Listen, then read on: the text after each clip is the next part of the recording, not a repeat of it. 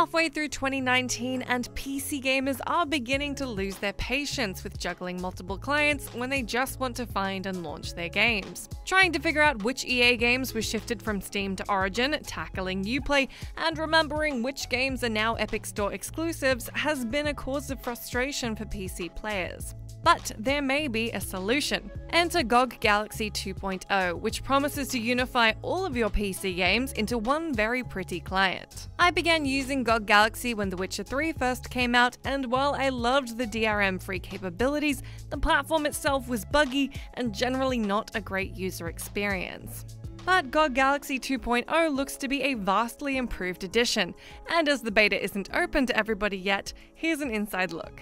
The first thing which is really apparent is that GOG Galaxy 2.0 is gorgeous. The visual and functional overhaul is impressive and heavily customizable. Importing your games creates an insightful and intuitive overview of your collective PC gaming library, and your PlayStation and Xbox libraries for that matter. Currently, it's not possible to import any Nintendo games, but for games on every other platform, you're able to view your achievements, hours played, and friend stats, among other things. You can also explore your entire gaming library using custom filters and search parameters. The closed beta doesn't contain every planned feature, and as it's being constantly updated, there are certain things that don't work as intended. There are general bugs, some missing trophies and progress, and Galaxy can occasionally lose its connection to certain clients. But these problems don't outweigh the advantages of the platform, especially how it enables the integration of all of your clients into one. This requires some setup, as you need to log into each of your clients to connect them to Galaxy. But if you don't consider capture software to be your arch nemesis like I do, it's pretty painless. Finishing the process rewards you with a comprehensive goldmine of your own data, and a client that will never again have you scratching your head trying to remember what platform Mass Effect 2 is on. Once you link your platforms, your library auto-populates with art, playtime stats, and achievements. I found with some lesser-known games there could be gaps where art is missing, but icon and background art can be imported straight from your computer. You can boot games from GOG Galaxy 2.0, but you do still need to wait for the original client to get running in the background. My wait times varied by platform, with Steam proving to be the fastest and least intrusive third-party platform to integrate. Some clients like Origin and Uplay still insist on popping up on your desktop when you try and launch a game from either platform. But a feature is in the works which will automatically close clients when exiting an associated game. Galaxy does let you install games straight from the launcher, but of course if you want to buy the latest Epic Store exclusive, for instance, you still need to take yourself over to its specific store to buy it. The only time you'll really run into a problem is if you haven't enabled your clients and games to auto-update. I don't auto-update my platforms or games because I still remember getting yelled at for using up all our family's data when I was a teenager living at home. So booting a game like The Division 2 can mean waiting for Uplay to update and run, and then waiting for the game itself to update and run. Bonus points if Galaxy also required an update at launch. Fortunately, sifting through the piles of data in GOG Galaxy 2.0 to find out which game I've logged the most time in, 145 hours in Divinity Original Sin 2 apparently, is a perfectly good time waster while waiting on those progress bars.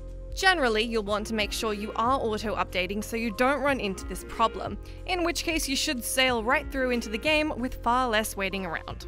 I did most of my gaming offline and away from distribution platforms until the 2000s. So while GOG can't paint me a perfect data-rific picture of all the weekends I spent playing Heroes 3 or Age of Empires from dawn until dusk, there is still plenty of stats to check out. It's worth noting that GOG Galaxy 2.0 isn't the first all-in-one launcher.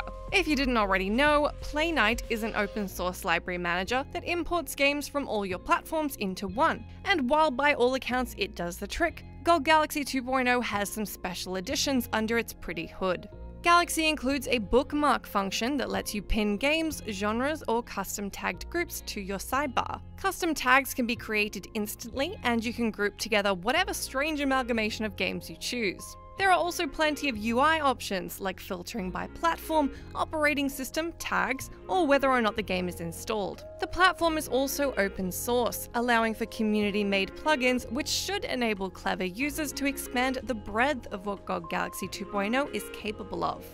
Overall, the process is as streamlined and well executed as you'd expect from a beta. You can hide games in your library, which I did for trials, and if you own a game on multiple platforms, it'll combine the stats under one page for you.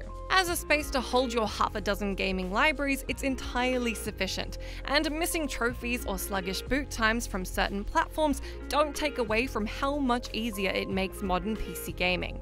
Galaxy is also intending to integrate your friends from other platforms into the client, which CD Projekt says could extend to sending a message to a friend on PS4 who receives it instantly. But this functionality is yet to be implemented. A handful of years ago, I couldn't imagine GOG Galaxy working for me as a replacement for Steam, despite how much I loved the DRM free and offline play options. But Galaxy 2.0 is a vastly different beast. It may not have the library to replace your existing platforms, but the relative ease with which it unifies all your clients means that, at least for me, playing my PC games through GOG Galaxy 2.0 from now on is looking to be a no-brainer.